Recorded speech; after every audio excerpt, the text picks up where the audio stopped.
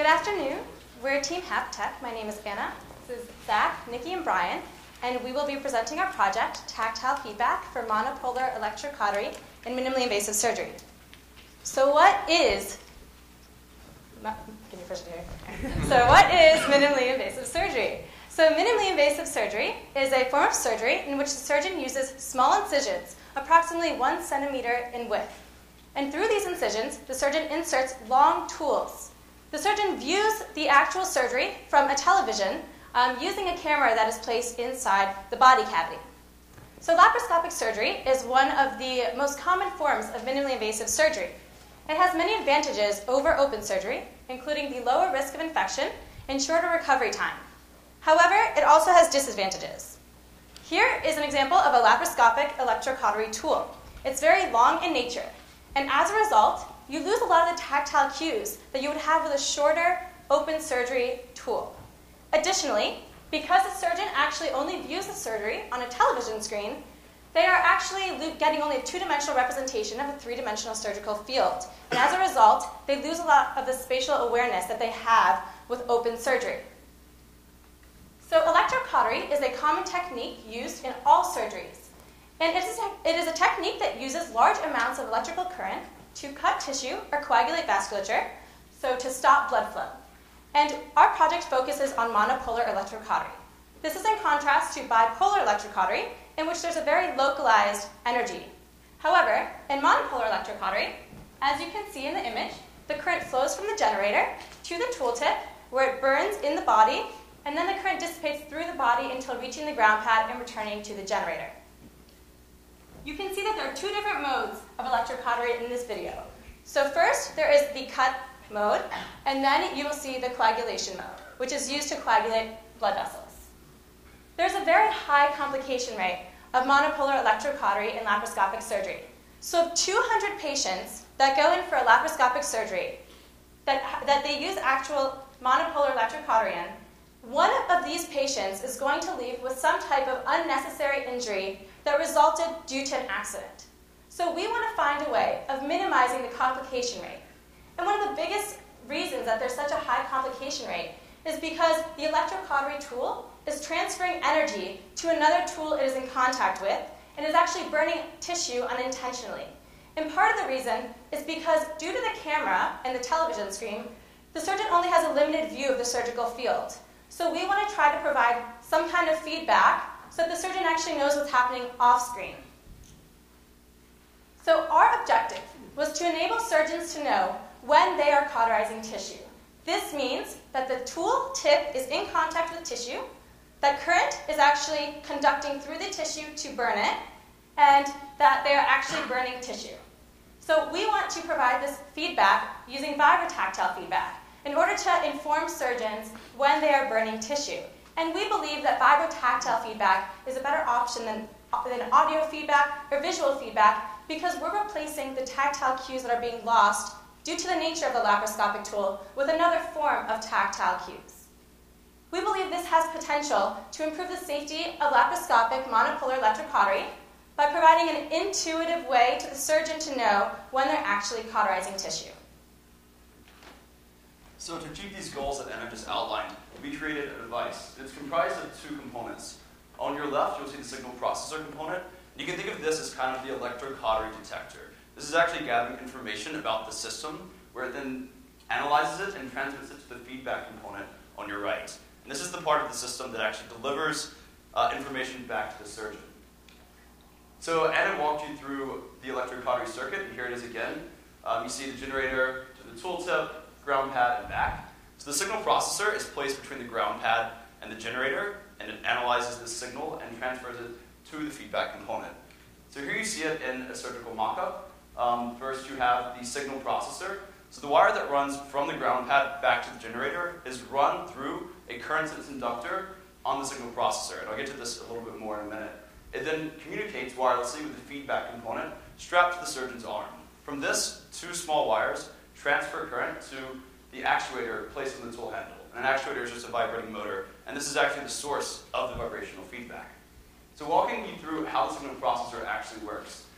As current flows through the wire, going from the ground pad to the generator, when it's run through the current sense inductor, a secondary current is induced in the current sense inductor that is then transferred to the rest of the system.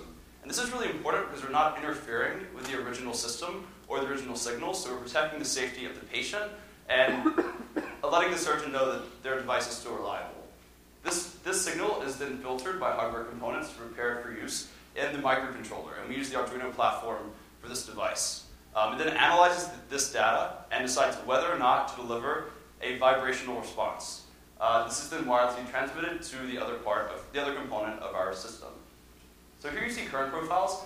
This is basically the signal coming straight from the current sense inductor before any filtering. So up top is when the surgeon is pressing the cut button, but not actually making contact with tissue. Down below, you see when he's pressing the cut button and making contact. The thing to really note here is the increase in the magnitude of the current, and after a lot of trial and error, we determined that this was the best indication of the occurrence of electrocautery, and therefore the delivery of vibrotactile feedback. So now, once that signal is analyzed, it's wirelessly transmitted to the feedback component on the surgeon's arm. The microcontroller then takes this data and decides whether or not to send a signal to the actuator or vibrating motor on the tool handle. So when the surgeon is touching tissue and electrocauterizing, vibrotactile feedback is delivered to the tool handle. So now we're going to show you a quick demo of our device. One thing to note that throughout our project, we utilize steak in order to simulate human tissue since our design is proof of concept. Also note that in this demo, you can actually see the steak and see the cautery occurring, but as Anna mentioned before, in a true laparoscopic surgery setting, the surgeon would only have a 2D video to go off of.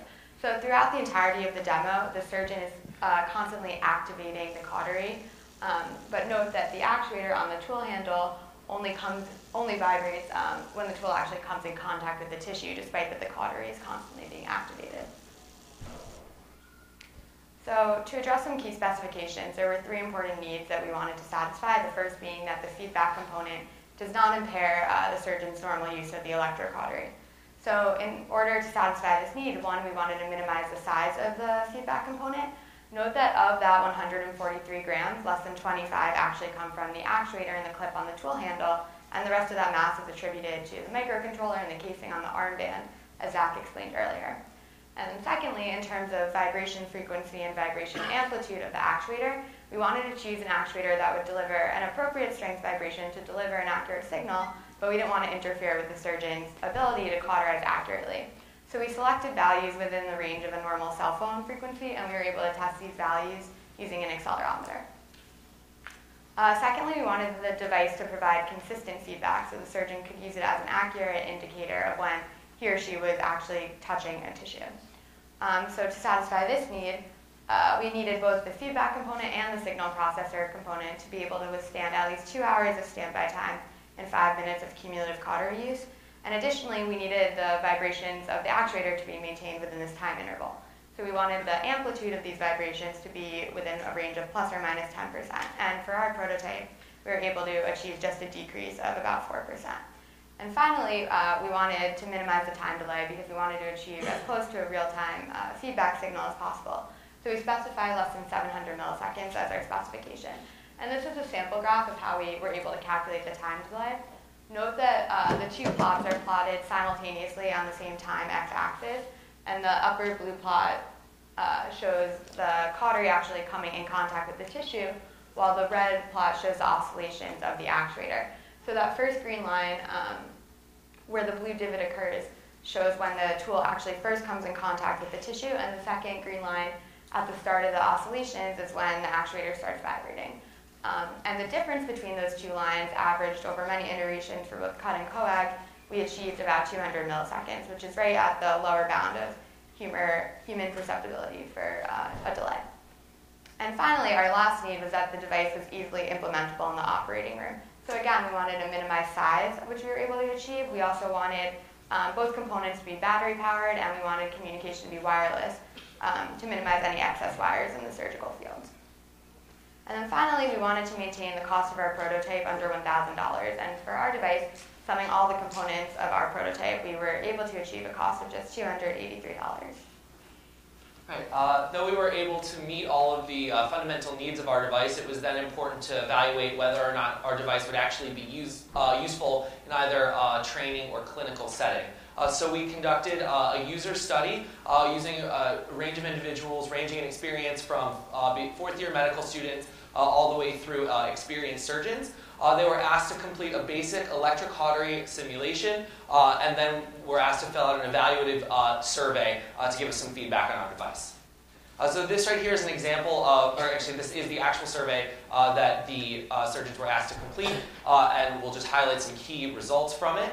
Of the 5 subjects that we surveyed, all 5 liked the vibrotactile feedback component that our device gave. None of the 5 subjects felt that the additional feedback given by the device impaired their use of the electrocautery tool, and 4 out of the 5 subjects noted that they felt that the feedback improved their use of the tool. I'll just pull out a few key comments that were also collected over the course of the study.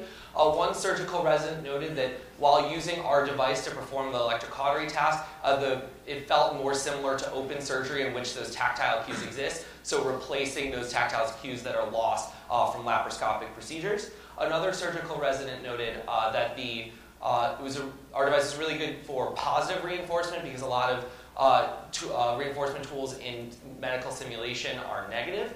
And lastly, an experienced surgeon noted that our device could potentially be very useful for laparoscopic surgery. So in summary, we were able to achieve our goal of giving surgeons that tactile feedback that they lose due to using a laparoscopic tool and alerting them to when they are actually cauterizing tissue. Testing of our device was able to reveal that our device could potentially be useful for both training and clinical applications. And lastly, though our focus of our survey and research was in laparoscopic tools, our device is actually adaptable to both open and robotic types of surgery as well. So with respect to future directions, we've already filed a provisional patent application with the Center for Technology Transfer. And with some improvements that we hope to make with our device would be potentially making adjustable strength of vibrations by adjusting the gain based on the surgeon's preference. Another possible improvement would be changing the location of vibration delivery. Currently, vibration is delivered directly to the tool handle, but some surgeons noted during the survey and the study that they would maybe prefer the vibration be delivered to their leg or their arm or some other location. And lastly, we'll work to make our device more commercializable by optimizing our components like the microcontroller to be specifically geared towards our device, and also possibly printing circuitry to cut down on size. We'd just like to take this time to acknowledge some of the individuals that helped us along the way, namely Dr. Kuchenbecker, Dr. Winkelstein, Dr. Risk, Ted Gomez, who is a BE Class of 2008 alum, and Seville for all of their help. We'd now like to open up the floor to any questions you may have.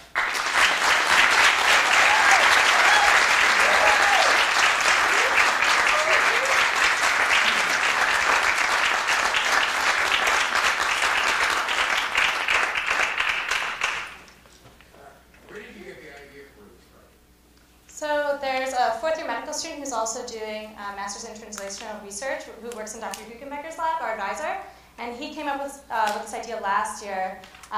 So he and I were kind of looking at how important haptic feedback is in medical procedures and how a lot of it is lost with laparoscopic and robotic surgery. And currently there isn't a lot of haptic feedback, especially for electrocautery. There's no devices geared specifically towards electrocautery tools. So we wanted to try and find some kind of system that can improve the safety of electrocautery tools, since there's nothing existing. I know another major concern with applying electrocautery is shunting of the bogey power, whether it's tool-on-tool interaction, especially with laparoscopic. It seems like this project could easily adapt with that application. Are you guys planning on investigating that in the future? So we actually didn't name this problem, but you're talking about direct coupling more specifically. So that was actually one of the major advantages of our device versus some of other devices that could give additional cues. So just for those of you that aren't as familiar with it, direct coupling is when you have you're conducting directly through another tool into the tissue, not the tool that you think that you're using.